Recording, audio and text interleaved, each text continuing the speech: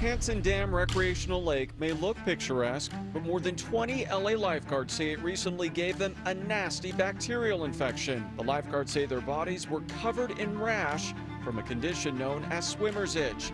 Lifeguards say they warned their supervisors the lake was unsafe because it hadn't been tested for parasites. I didn't want to risk my health, for a job.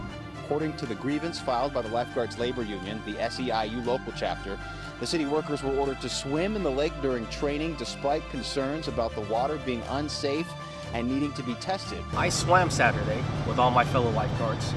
There was a negative impact. Hours later, an email has been erupted about it.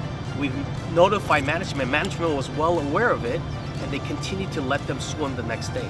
The city didn't cancel Sunday testing. Can you believe that? They didn't cancel it after Saturday.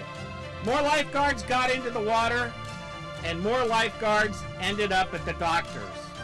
I don't know how else to say it, but this is one of the worst cases of management negligence that I have seen in recent history. What's worse, many of these lifeguards had expressed doubts about the safety of the water weeks before the test.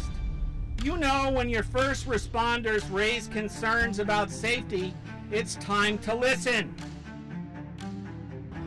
It basically looked like I had pimples all over my body, and it was pretty bad. The doctor already seen multiple employees, so when she saw me, she literally said, "You have the worst condition." And during that time, I was on heavy medication. It makes you lethargic, it can impair your vision, upset stomach, drowsiness. I mean, the list goes on. I want to say it lasted over 2 weeks now, about roughly 2 weeks. I mean, I am doing better.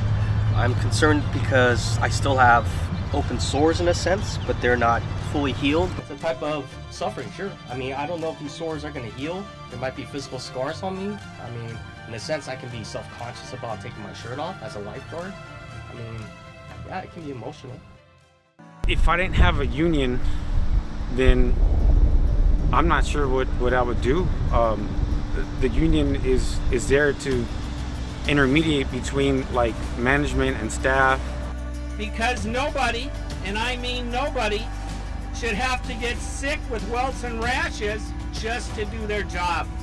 This fight is not just about lifeguards, but about the quality of the life of Angelinos who rely on our facilities.